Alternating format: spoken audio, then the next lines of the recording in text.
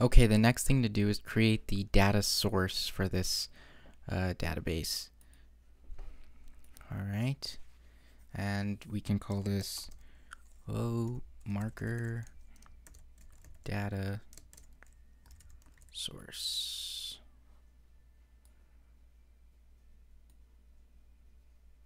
Okay. Now, in this one, I'm just going to create the constructor, and then I'm going to create the the other ones in a different tutorial. All right. So empty constructor, and then since we're going to actually open the database, the actual connection to the database in the constructor, remember the constructor in here, it required a context. So we're going to actually call this constructor in this constructor.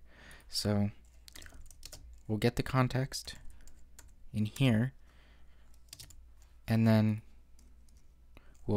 we'll pass it from this constructor to this constructor.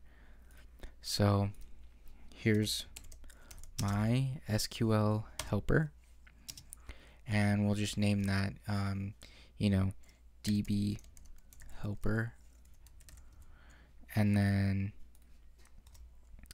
we'll call the constructor in here. What am I doing? There we go. New MySQL helper, and see it passed. Just put it in there automatically. All right. Next thing we need to do is create an open function. Oops. Public. My thing is void open. And the open can just be regular, just a regular old empty function. And then we're going to call db helper dot open.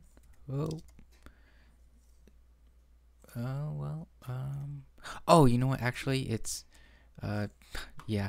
So we need to also create an SQL type of a variable, SQLite database variable, like a true database variable. So sort of hard to explain. So it's oops.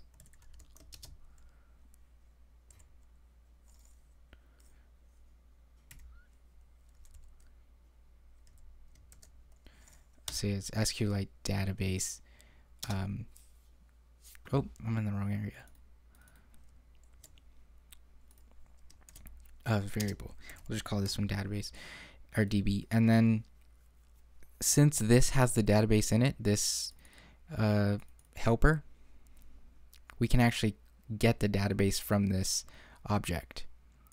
So we just do db is equal to db helper dot get writable database.